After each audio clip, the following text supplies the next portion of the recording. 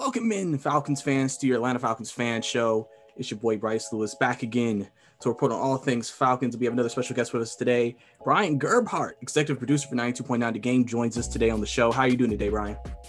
Man, I am doing great. We are finally here with training camp around the corner. We got preseason coming up, really excited to talk about the Falcons and tired of talking about if Aaron Rodgers is going to show up for practice and Deshaun Watson. I'm tired of all the non-football talk, and I'm ready for actual football to be here and to break it down. So excited to be here. Thanks for having me on. Yeah, man, definitely. Love having you on, man, getting your expertise in the situation. But so I'm gonna go ahead and jump right into it, man. So before we actually get into the training camp portion, I want to just take it back a little bit and ask you. So in Arthur Smith and Terry's first offseason together, I was looking to see what would you maybe grade this offseason, the first offseason together, with the circumstances, with limited cap, the Julio Jones situation, everything they've tried to do to still make this a competitive team still coming into the season. What do you think of their entire offseason up to this point leading into training camp? Yeah, I would probably give it probably like a C+ or a B-, right in that range, only because like the moves that were actually made and what happened, it's more of like an F. But the situation that they were given from a financial standpoint made it really hard and just, tied their hands back for the moves that they were able to make. For everybody who doesn't know at this point, the Julio Jones trade was strictly financial and they had to do that. So it's tough to come in as a new regime and trade arguably the best player in the franchise's entire history as like the first thing you're doing. But I like some of the other moves they made. I like them going out on a limb and making the pick with Kyle Pitts. I do think he's that much of a difference maker. So I was excited to see them make that move. And, because you're going to have to try to fill that Julio hole somehow. And then I liked some of the other picks, even though they didn't wind up getting a running back. Yes, they signed Mike Davis. But I like some of the other draft picks, getting some more offensive linemen, getting some more DBs, because I think those are two of the weaker spots on the team. It would have been nice to get a quarterback. I was kind of in on the Justin Fields situation. Being a Georgia guy as well, I had to sit through the Jake Fromm Fields dilemma that's been well documented. So it would have been nice, especially from the radio standpoint and what we do on a daily basis, to have a little bit more exciting things happen this offseason. But I think Kyle Pitts is going to be a great player in this league. And there's just a lot of other question marks with the other moves they made, trying to patchwork things with some of the veterans. So, yeah, overall, I'd probably say C+ for the offseason so far from the Falcons. Yeah, I mean, that's understandable. Like I said, it was a tight, different offseason, a very difficult situation they were walking into, and they had to make the most out of it. And so now it brings us to training camp. Obviously, a lot of fans are kind of like, okay, so what are the expectations going into this year? Should we expect to be competing for playoffs? It should just be a lost year? Could we surprise people? One thing I say is this. I remember back in 2016, remember Dan Quinn's second year, they just came off 8-8 year.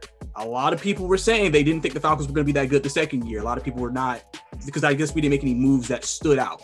And we had a young lot of players in defense, and then we shocked everybody. And usually in the last two regimes, Mike Smith and Dan, we've been able to actually start off pretty well, I would say, within the first 2 years of the regime. So we seem to have good starts.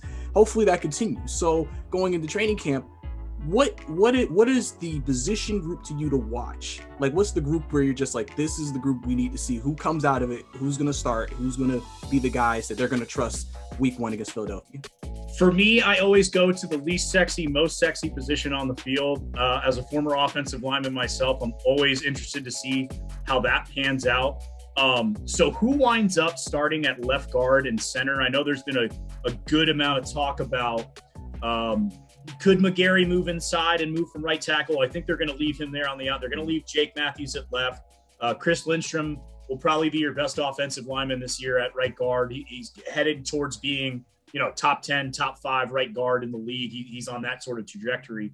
But as far as for what happens at center and what happens at left guard, is Matt Hennessy the guy, or is he too small? Is it going to be Drew Dahlman that steps in there and winds up taking it over? Is it the wild card of moving Lindstrom over to center? I doubt that happens. It's been talked about a little bit. So I'm very curious to see what happens there.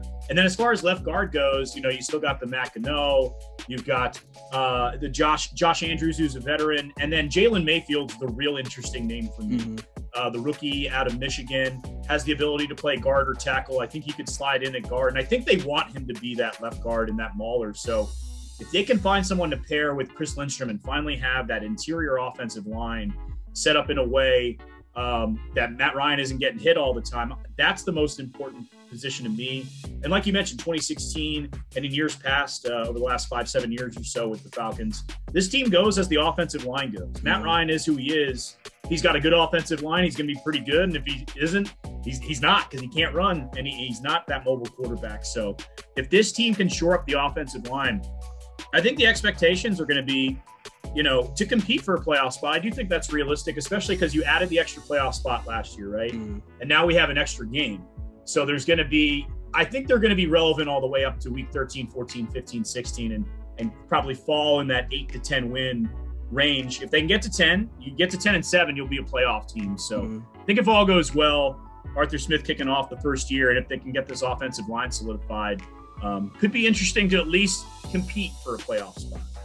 Yeah, definitely. And I think, if this team is able to do that, especially again with the roster complications, it's just, it kind of shows you, okay, Terry knows what he's doing. He's working what he has, and we're able to build on this probably next year, even though we have some big cap decisions next year as well. And I kind of want to switch over to the defensive side of the ball too. So going to the secondary, we have a lot of new names back there, names, and then we have a lot of familiar names. And so you could maybe say this is an advantage. There could be a lot of depth in the secondary, but at the same time, we also need guys who can produce when they do play. Yeah. And, we know AJ's probably slotted in as a starter. I think a lot of people are looking at Deron Harmon, who they picked up as maybe the starter, veteran in the secondary. So you have 2 spots open. Who do you see filling those 2 other spots? Last time I checked, when I looked at ESPN's depth chart, they had Kendall Sheffield at the other corner and Richie Grant at the safety. What are you feeling? Yeah, I think it'll be Richie Grant. I think is gonna file in, and I think he's gonna wind up being a really, really, really good player. The other guy for me, because I wouldn't necessarily go ahead and pencil in that second cornerback spot just yet. I think it's still up for grabs. Fabian Moreau is a guy that he's played a lot of football the last couple of years. He's done a lot on special teams, but he's also played in the slot, on the outside, and that sort of thing. I think he winds up filing in one of those spots, and Richie Grant has the other one. And whether that's a matter of Sheffield being as a slot corner or on the outside, how he fills in there too. But Fabian Moreau is just a veteran guy that I think this coaching staff is going to wind up liking. There's nothing special about him, but he's a guy who can get the job done, which I think as this team tries to build a new defense, that Moreau could wind up being that guy. Yeah, definitely. I told people to look out for him as well, because sometimes, especially with Dean Pease's history, I said in Tennessee, he really didn't have a ton of game changers, but he had a lot of good, solid players, and that's why when they needed a play or when they needed a good game, they could get that. And I think that's what they tried to do with the signings they made this offseason, to get guys who were smart, consistent when they did sign guys in free agency, even if they're not game changers, so to say. And so my last question to you before I let you go is now going up to the defensive line, since we're seeming that we're going to do 3-4, it looks like we're running a base 3-4, then we're going to run multiple defenses from that. Sure. First, do you expect them to pick up a pass rusher at some point in training camp, especially after releasing Barkevious Mingo?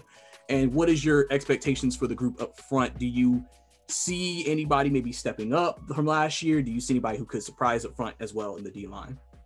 Yeah, D-line is, it's talked about it for years. We've been looking for a good pass rusher. I mean, Grady Jarrett's obviously an excellent player and is the stalwart on that offensive line, but the Falcons been looking for that outside pass rusher since John Abraham left.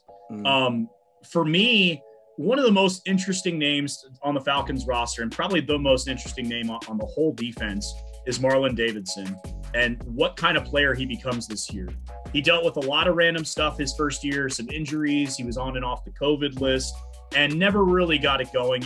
Obviously all those rookies, including him, didn't have a camp last year really either, and the OTAs and go through all that sort of thing. So I think his development is key. I'm also really interested to see what Jacob Tuiotu Mariner winds up doing for the team this year. If he can because he came on very strongly in certain parts.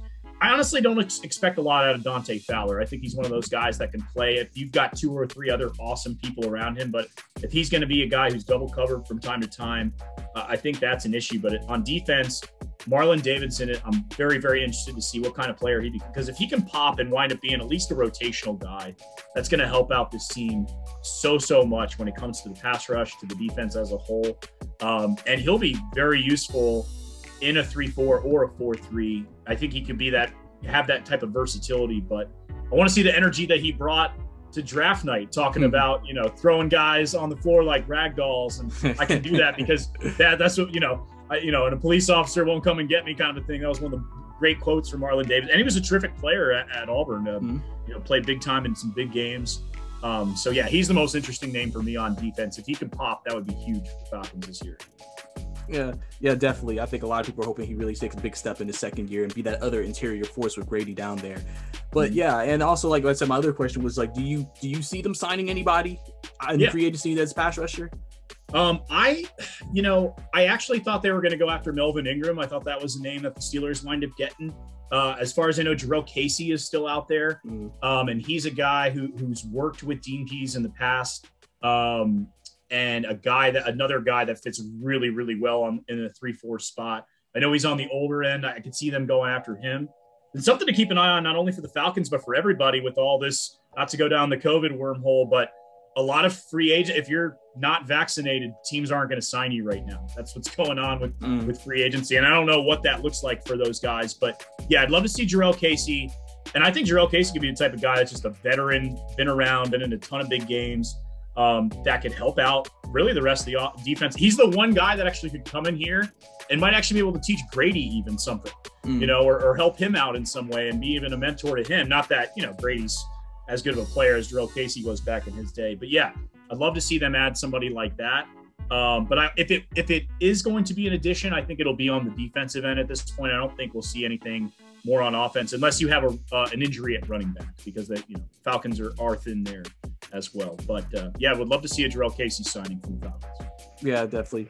That's actually an interesting name. I haven't actually heard from what I've seen a lot of that name. So that's actually a really interesting name, and probably a name that really could help out if he's brought in for the team. And if he is, like I said, any defensive line help would be important, especially, again, with 3-4, they're going to have to, it's a bit of a different scheme change. And, we know Grady can do it. Everybody else has to make the adjustments. We're all learning a new scheme, and it'll be interesting to see what happens when they get on the field. But, that's all the time we have for the Atlanta Falcons Fan Show. Thank you, Brian, for coming on. Shout out where people can find you before I let you go.